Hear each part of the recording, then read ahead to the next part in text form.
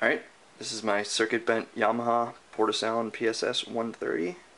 Made a few modifications here. One of the first things I did was to add this audio jack. You can see this is the speaker, which no longer is inside because I've made room for buttons here. This is a momentary on-off switch, normally open. So when you push the button it closes it and it makes a sound. I'll demonstrate that in a second. Right here is a 10,000 resistance potentiometer. Okay, and right here, special little switch I call the Screamer. You'll hear that in a moment. So right now, here's what the keyboard normally sounds like. You'll notice I've got the jack running to my computer. It's a MacBook running GarageBand, so you'll be able to hear everything coming out of the keyboard without listening to a speaker output. So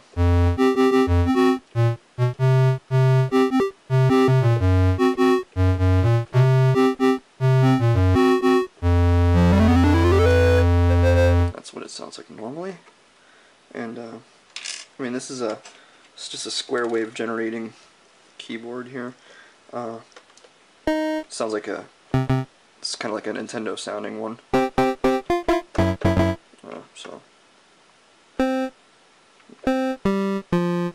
So it's like, and that's all I know.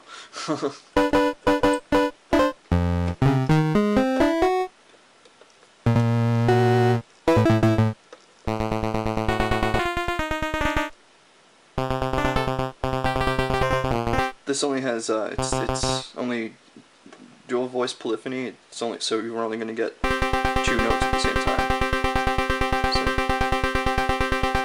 So kind of a crappy keyboard. So decided to change a few things. Here's the Screamer.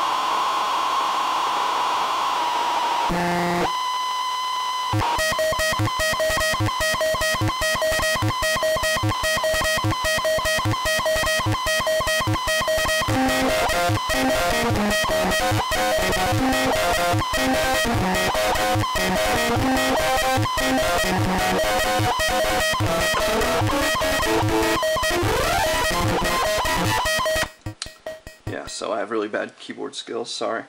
So let's get to this,